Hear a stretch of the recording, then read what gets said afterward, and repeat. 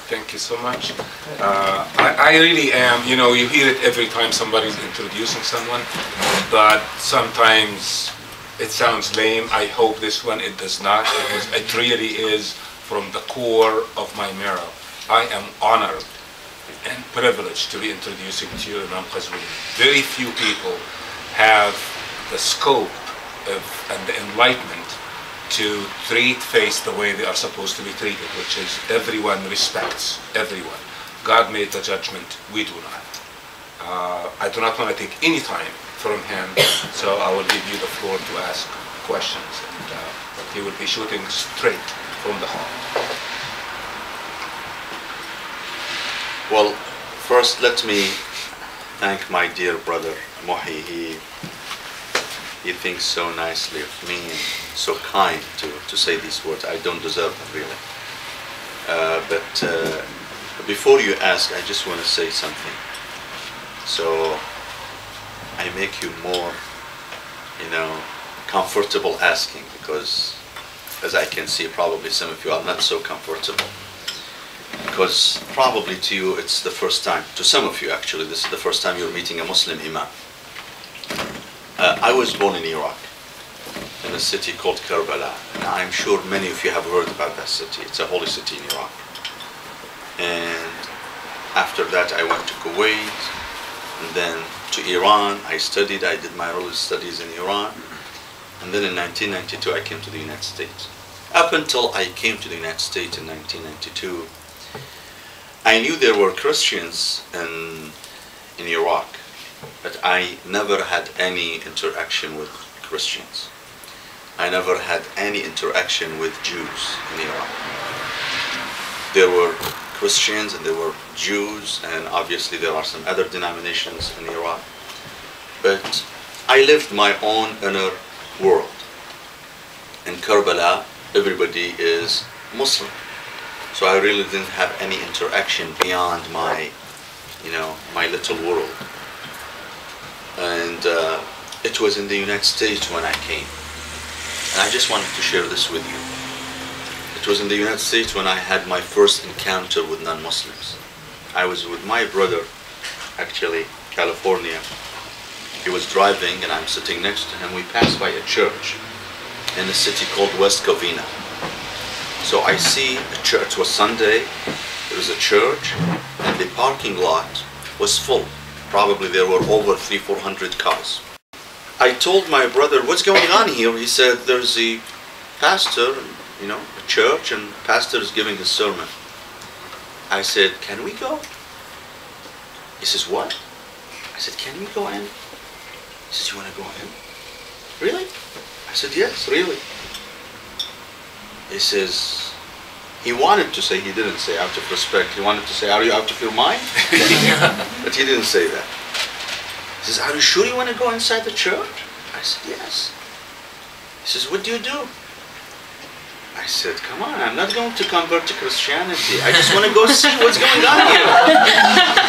I want to have the chance to see what does the pastor have to say when he speaks to his congregation. I know what I tell what I say to my congregation, what I preach to my congregation. I want to see what he says. So we went in, and it was a beautiful church, and the pastor was speaking, and there were at least 400 or 500 people listening. And I listened. At that time my English was not that good really. I just came to the United States. I was not able to speak English fluently. So my brother was occasionally translating, but all I heard him talking about love. Jesus loving you, you love Jesus, and about the concept of love. So as he is talking, I'm listening. I said to myself, look, in our religion we also talk about love. And you know, one of Muslims believe God has 99 names. And one of his names, Al-Wadud. Al-Wadud is the loving one. And I said to myself, look, almost everything he's talking about is there in my religion. And how similar we look. And for every word he says, quoting Jesus, I have a word to quote from Muhammad. And obviously, Jesus, as Muslims, Jesus to us, he is a prophet as well. He is as respected as Muhammad and as revered as Muhammad. Because we Muslims believe that there are 5 superior messengers: Muhammad, Jesus, Moses, Noah, and Abraham. So we place Jesus almost in the same place or status we place Muhammad.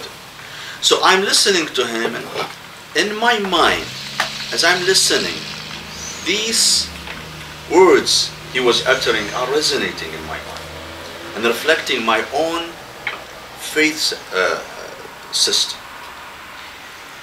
The reason I mention this is that when we do not see each other, when we do not interact with each other, we think of each other that we are weird. I think you're weird. You may think that I am weird. You may think that I may harbor some very weird thoughts. I could be a very weird person.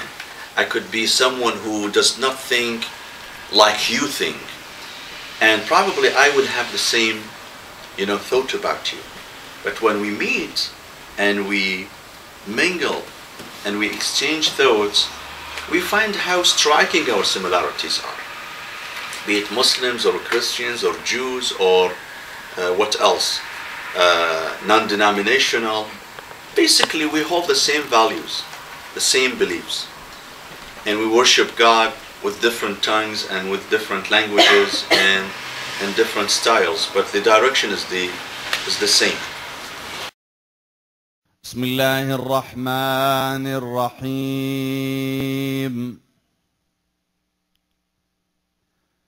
يا أيها الذين آمنوا لم تقولون ما لا تفعلون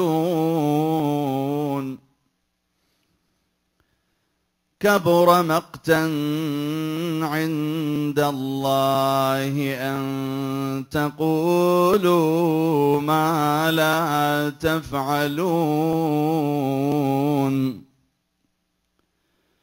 إن الله يحب الذين يقاتلون